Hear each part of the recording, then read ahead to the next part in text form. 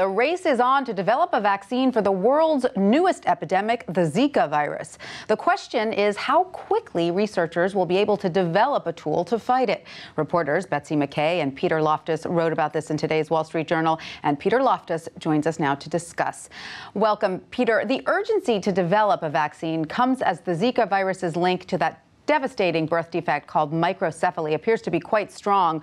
Was a vaccine for this virus on the radar even a year ago? Even a year ago, it wasn't on many people's radar. At that time, the Zika virus was known. It's been known for about 7 decades, but before last year, it was really thought to be a low-level threat because the link between the virus and this birth defect and a couple of other adverse outcomes wasn't really known. And so it's really just been, since that risk became apparent, that there's been a lot more interest in actually finding a vaccine for this virus. Okay, so now the race is on. How many organizations are involved in the process of developing a vaccine for Zika? There's about 15. This includes private companies, government agencies, and other private research institutes and nonprofits. But they're not too far ahead, are they? Optimistically, how long until there's a vaccine or a treatment that could be tested? I think that the current thinking is that it might not be until the end of next year before you could really start big clinical trials in the field in places like Brazil and other parts of Latin America where the risk is highest to actually test whether a vaccine would be effective. So are they starting from scratch, or can researchers link this virus to other similar viruses? Well, a little bit of both. I mean, in the sense that this wasn't on a lot of people's radars a year ago, that sort of puts the response a little bit behind what might have been ideal.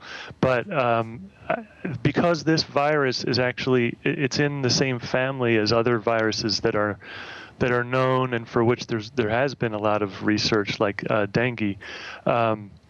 And there's a dengue vaccine, and so some people think that you could sort of harness that past research on other viruses and put it quickly to use in trying to come up with something against Zika. Now, it's interesting because the race to develop treatment for this virus recalls the recent global fight to combat Ebola, which, you know, Ebola died out before there were the clear vaccines. Is part of the problem for health officials that epidemics move faster than institutions, or is there a financial component here, that there's just not a lot of money in this? Yeah, I think it's both, because you know, some of these viruses, these outbreaks they're just so unpredictable and sporadic. And so you might, with the case of Ebola, you know, we've known about that since the 70s.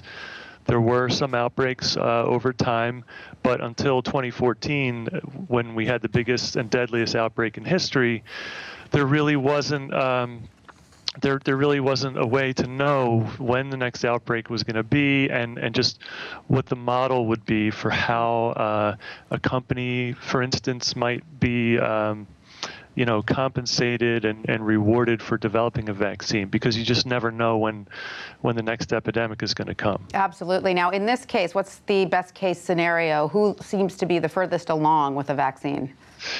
Sure. Well, there's a couple possibilities. The National Institutes of Health has some vaccine candidates that you know, where the time turnaround could be relatively quick. There's a company in India. There's another company in the U.S. called Inovio that have vaccine candidates, and they've done animal testing. And so now the next step is just to get those into humans, and I think some people think that could be by the end of this year. But it's still to actually go through the required clinical testing, that's probably something that's more like a couple of years away. Oh, that's too bad. It can't come soon enough. All right, Peter Loftus, thank you so much for that. Thanks for having me.